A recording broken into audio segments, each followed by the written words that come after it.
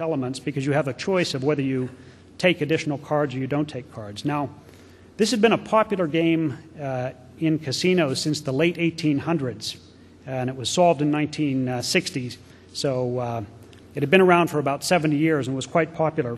But it had so far eluded solution because while the rules of the game were very well defined and there was no theoretical challenge, the fact that it was dealt from a deck of cards and that there were a large number of discrete, I call them card order dependencies, it made it very difficult to enumerate all the possibilities. And even though it would be not theoretically complicated to simply write out on paper all of the probabilities, it would be millions of different combinations that you would have to write out and test, and so it wasn't able to be done manually.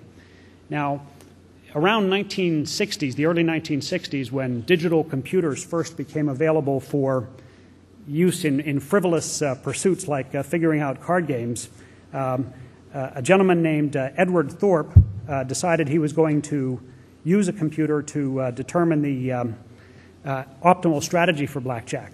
And he did that work in conjunction with some people at IBM. And in 1962, he published a book called Beat the Dealer. And this book was a watershed event in professional gambling, or in I'd say, the modern interest of mathematicians in gambling, because for the first time it was now possible to use a mathematical strategy to achieve a positive expected return at a popular casino game. So basically, anyone who read this book and learned the strategy could walk into any casino and be playing with a positive edge against the casino. And this started something of a revolution. In fact, that's how I got into the game. I was caught up in this. I read the book and quit what I was doing, which was attending university, and moved to Las Vegas and became a professional gambler. So, you know, it worked, and it still does, and it really generated a lot of interest. What was interesting about this, though, is as a as a technique, was that it wasn't. It was the use of technology to enumerate possibilities. So it was the use of a computer to assist in an arduous manual calculation task, and it wasn't really a theoretical breakthrough, but it was still an interesting use. And in fact, the way that it's done now in blackjack, because computers have gotten so fast, people don't even bother to make calculations. They simply write simulators. So if, for instance, the rules of the game of blackjack are very easy to encode into a computer, and when you want to answer, well, what is the advantage for the player or the house, or what particular strategy is best, it's easiest, rather than writing out a detailed sort of calculation by computer, is to just make a simulator, let it run millions and millions of times or billions of times, and then tabulate the results. And this will answer any question. It's sort of the brute force method of calculation. Now, the last one I wanted to talk about, though, and this is the one that's nearest and dearest to my heart, is horse racing.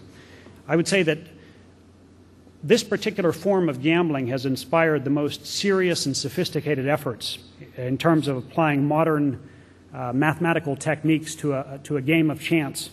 Partly the reason is because there's so much money in horse racing. It's played for very high stakes around the world, especially here in Hong Kong, and therefore it attracts a lot of people who are trying to win at the game.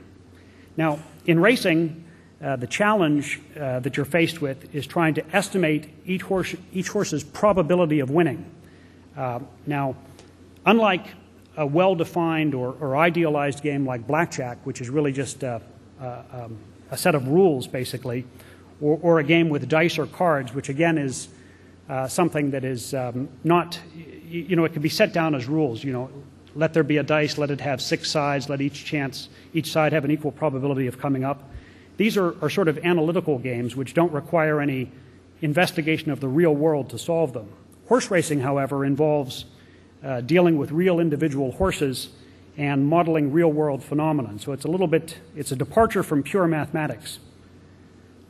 Now, if you wanted to win at horse racing, you have to construct a model, as we said, to estimate the horse's probabilities of winning. Now, the model you want has certain desired characteristics of such a model. One would be that it could combine heterogeneous variables into an overall predictor of horse performance. A second is that an estimate of the horse's win probability as the desired output of that model. Third, the probability estimate should sum to 1 within each race. That's kind of a common sense constraint, because we know there's going to be one winning horse out of each horse race.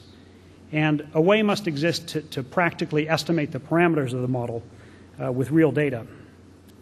Now, we could view the expected performance of a horse as being the result of a number of different variables or factors related to the horse's past performance or the condition of the race.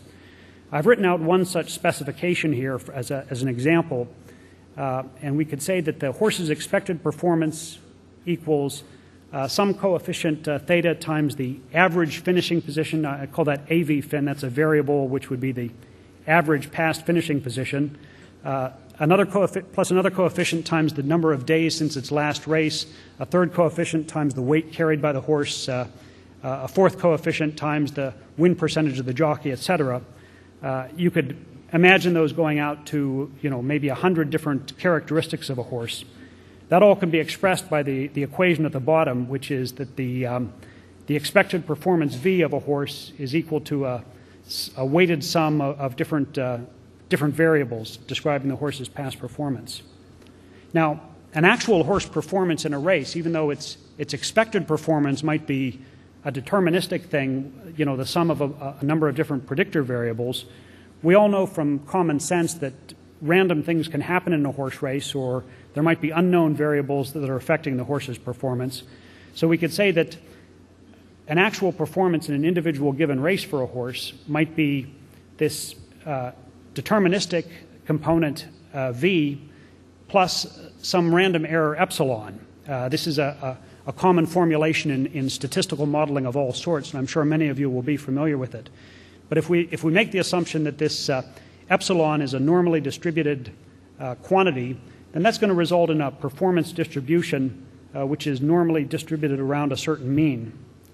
And there would be a graph of that. Now, this is, for instance, a graph of the expected running time of a particular horse. So we think that a particular horse is going to run a race in an elapsed time of just under 90 seconds, elapsed time being on the x-axis there, but that his actual performance is going to be somewhere around that due to unknown factors that we can't control for or can't predict. So that's the expected performance of one horse. This would be a look at what an entire race of horses might look like. We might have, let's say, 10 horses in a race, or I think we've got 8 in this particular example. And what we see are a number of different overlapping normal distributions showing, different potential running times for different horses. Now, I've intentionally made these so that each horse doesn't have an equally wide distribution. Some horses might be more consistent and have a sort of a narrower distribution of possible running times. Others might be more uncertain in their performance and have a wider standard deviation. But this sort of mess right here is a number of overlapping predicted running times is what you really have in horse racing. And this leads to something called the probit model of horse racing. And the chance of a particular one of these 8 horses winning is sort of the chance that his performance will be the leftmost of all of these overlapping distributions. And that's expressed by the equation on the bottom, which is a rather complicated equation. If we assume that that is the model of a particular race, then you can create a likelihood function which you can associate with a past series of race. And this was basically the likelihood